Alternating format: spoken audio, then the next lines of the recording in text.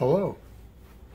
So you're single and you want to try internet dating, but are a little nervous. Well, don't be afraid, but you do need to be cautious.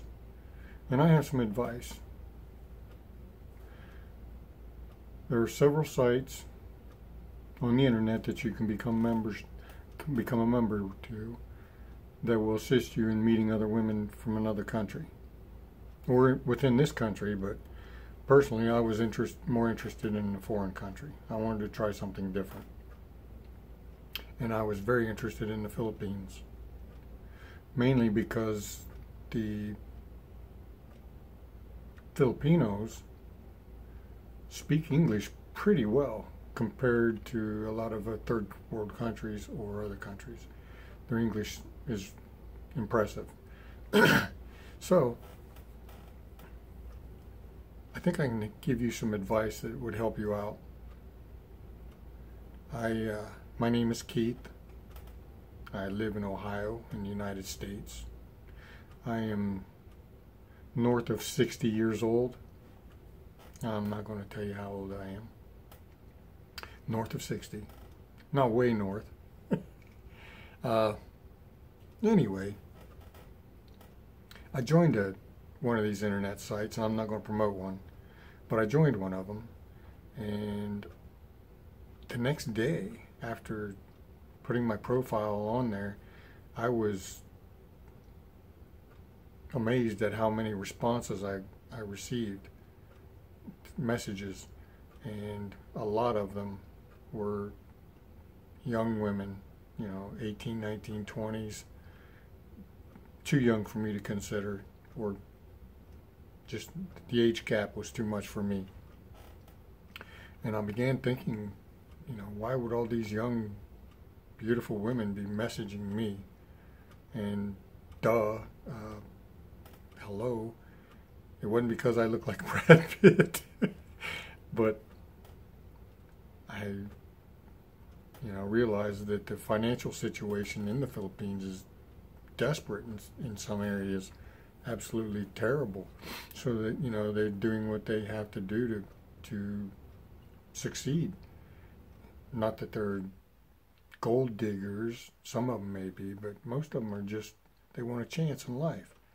So how can you blame them? But realistically, if you dated someone that's 30, 40 years your senior, in my opinion, that probably is not going to work out in the long run. I wanted someone closer to my age, so I come up with a rule of 10 years.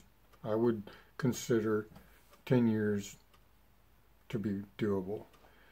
So one day I'm going through deleting the ones older or younger than I. My goodness, the age difference was 10 years or more. And I got this message. I received a message, because you can tell when someone's online. I got this message. Do you feel like chatting? It's from a very pretty Filipina. Well, before I answered yes or no, clicked yes or no, I clicked on her profile so I could, get some information on her. And right off the bat, I see where she has two kids, two daughters, one 10 and one 13. Don't hold me to that, but 10 or 13. And I'm thinking to myself, oh my gosh, do I want to go through that again, raising children? I'm 51 years old at the time. And I said, well, what's it going to hurt just to talk? I don't want to hurt her feelings. She's very pretty. And I might learn some things about the Philippines, because, quite frankly, I didn't know anything. This was all new.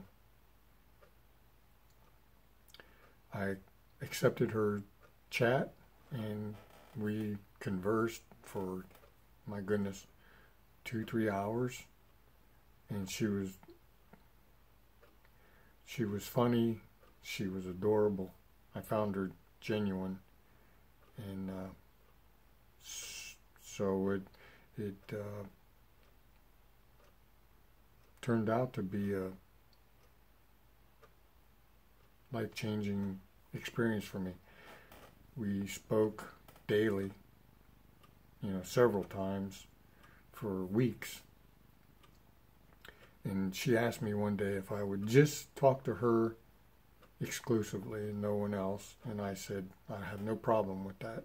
And she wanted to stop meeting on this dating site just for, her confidence. So she would know that I wasn't conversing with other Filipinas. And I had no problem doing that. So we started using Skype, and that's something you might want to try. Of course, now there's several other ways of communicating in foreign countries. Skype's one. I know Messenger's one. FaceTime. There's several, and they're free. They don't cost anything. So you want to try to do that. But anyway, I got back. When she asked me about just talking to her exclusively, it got me to thinking, about all the, and I mean hundreds of young women that were messaging me, and why. And I don't want to be scammed, and I don't want to be ripped off, and I need to know. I just need to know. And so I come up with this plan. I made another account on the same site, different name. I lived in a different state. It was an alias. It was not me. And I messaged this young woman, 10 years younger than me. I'm going to call her young because to me she is. I sent her a message from this other account, this alias, asking her if she'd be interested in maybe starting a relationship. And she messaged that person back saying, I'm sorry, I've already found someone on this site, yes, correct, that I'm interested in. I wish you luck. I hope you find your special someone. And she ended the message.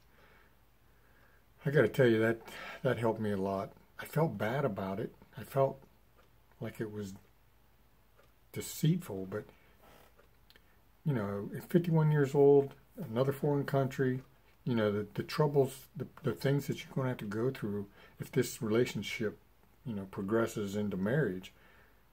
You don't want to go through all of that and then find yourself in a divorce, or as soon as she gets to the U.S., which this happens.